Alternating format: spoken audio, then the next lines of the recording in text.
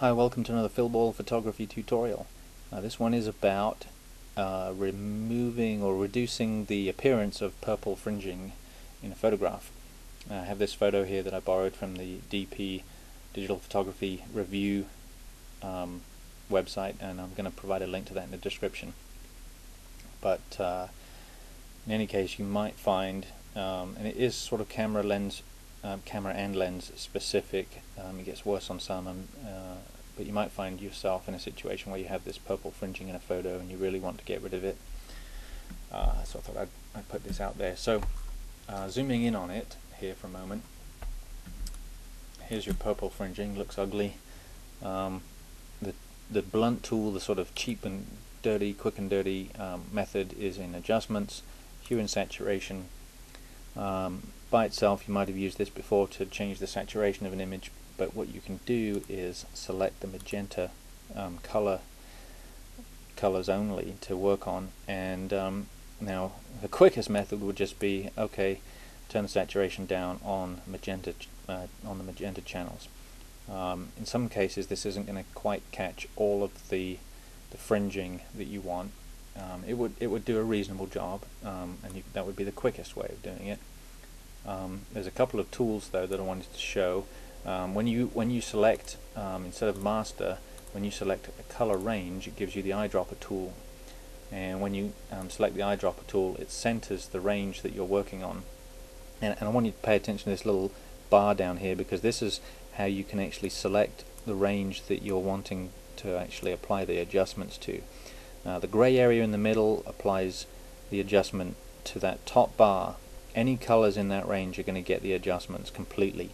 The little arrows, it's kind of a faded, graduated reduction of the adjustment until you're outside the arrows, in which case none of those colors get any adjustment at all. Okay, and this applies to lightness, hue, and saturation, so you can change purples to reds if you want to, and then there won't be any purple in the image, but there'll be more red. You can do all of that kind of thing. But in any case, that's what these little boxes are for.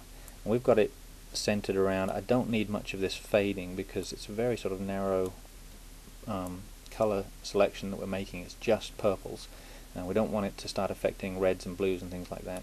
Let me center it with the eyedropper and then apply the saturation, and then I can even tweak this out just a little bit more and get a little bit more of that reddish in there, and that would be good, right? So now there's a downside to all of this, and you're probably already thinking about it right now. So I'm going to cancel that before we go any further. I want to zoom out and go back to the whole image. What if you say there's somebody wearing purple in my image, or some other purple object in the image that I want to maintain? So what I should really do is duplicate my layer. You can do that by just dragging the layer down into this little page icon down here, and then just make my desaturation adjustments to the top layer. You could also just make selections, do some other things like that, but doing it to the top layer and masking is easy. So then you go back to image adjustments, hue and saturation. Let's go to the magenta channel.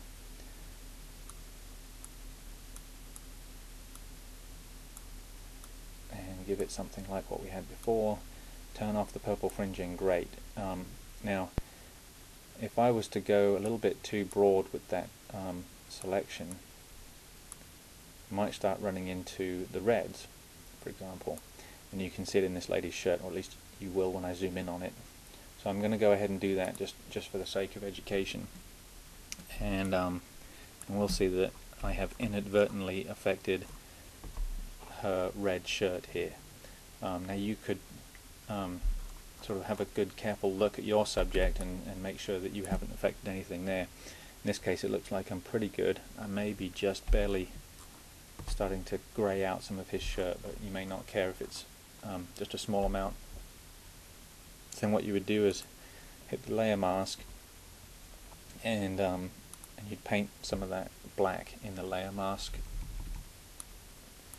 like that. So her purple pants and shirt show through again, and his shirt's now unaffected. So if there were other areas that were affected, you could allow this through. Now what it's going to do is it's going to allow any of the purple fringing back in here, and that's one of the benefits of using a mask instead of just erasing the portion, is I can hit the X key, that flips my masking colors, and I can paint out the purple fringing again that I don't want, which is like basically bringing my top layer that's been desaturated back into play. So there we go. That was how to remove purple fringing, and then also how to fiddle with a mask so that you can get the image back the way you want it in certain areas. So hopefully that's been helpful, and subscribe or hang around for some more videos. Thanks.